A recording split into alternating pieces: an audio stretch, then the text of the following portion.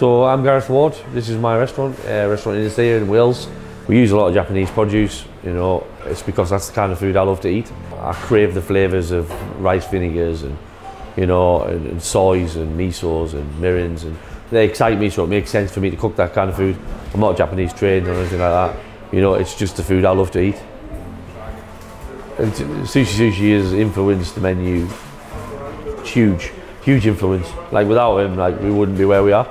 The communication between and the link between Stu and Japan is amazing. Like he's speaking to the best producers in Japan, and his product is unbeaten. I don't think there's anybody in the country pushing as hard. He's a member of the family as far as I'm concerned, and he's passionate about what he's selling to you. And that, you don't get that off everybody.